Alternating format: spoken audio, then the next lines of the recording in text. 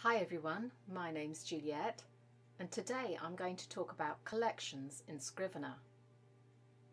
These are kind of like customized versions of your binder. You might want to have a different version of your ebook for different retailers. Or when you're creating your novel, you might want to separate out all the scenes from a particular character or about a particular topic to look at them in isolation.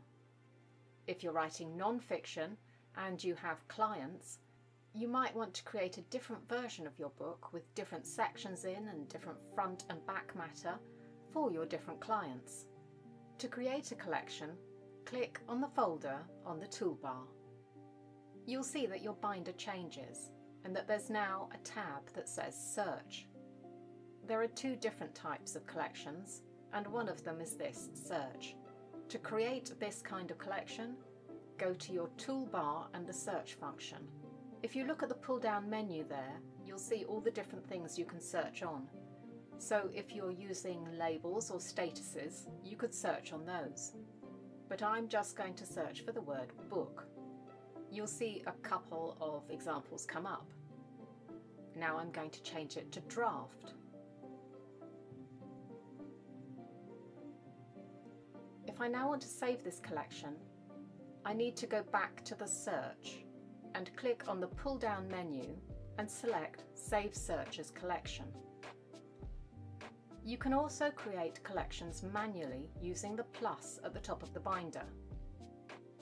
For this type of collection, you drag items from your binder across into it, and they will appear in the order that you drag them across. You can always rearrange them, but that's only for the collection. They'll stay the same in the binder. The binder is your master document, so anything you change there will change in your collection. For example, if I add Final Draft, the search collection will now pick that up. If I change the text in the binder, that will be reflected in the collection, and vice versa.